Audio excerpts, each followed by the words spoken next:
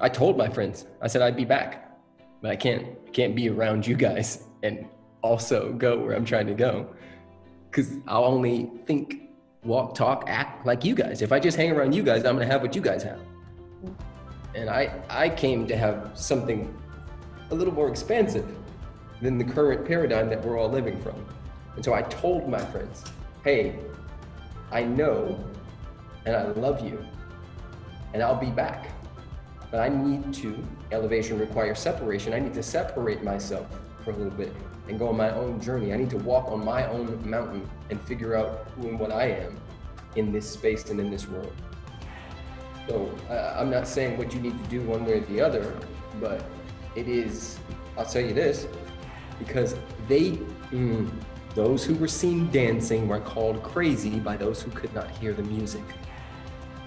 You know, you hear the music and they think you're crazy because they can't hear it. They could only see so far because their paradigm had only taken them so far. But they weren't tapped on the shoulder, I was.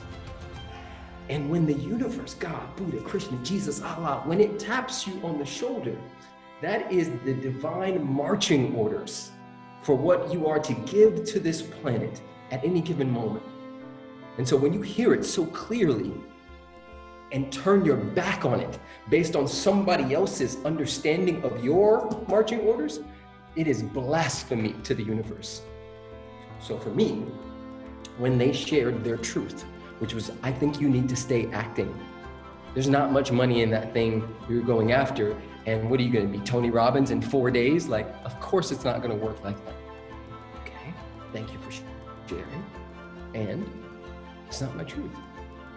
My truth is that I cannot not do this. So I can keep doing it on the side, or I could go all in and see what happens. High intention, low attachment.